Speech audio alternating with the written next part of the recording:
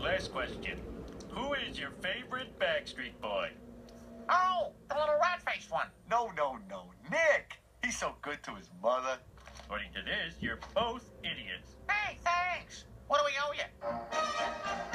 Okay, there's a black widow at your door, a rattlesnake at the window, and a scorpion on the phone. Do you A, none of the below, B... Homie, for God's sakes, it's 2 a.m. Fine, I'll take the next quiz. How long will you live? In an average week, how many braised ribs do you eat? Marge, do you think that counts honey braised? I don't know. I'm trying to sleep.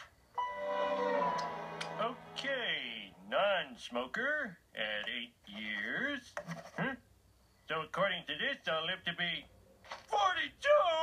Oh, that's horrible! I won't even live to see my children die. Now what's wrong? I've only got 3 more years to live. Well, maybe you added it wrong. Let me have it. See? And these quizzes are never wrong, Marge. They're put together by the finest scientists in the magazine business. Oh, honey, don't panic. If you just made a few lifestyle changes... No! Can't sleep. Gonna die. Can't sleep. Gonna die. We're back with legendary producer Robert Evans. Now, before you did The Godfather, there was Love Story. Tell us about that. Love Story. The little picture that could. Was Paramount chopping at the bit to make it?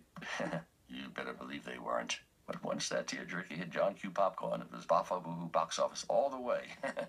And the critics loved it, too. I remember Vincent Canby said, "I'm going to kill you, Homer. You are so dead." Now, Chinatown was a classic.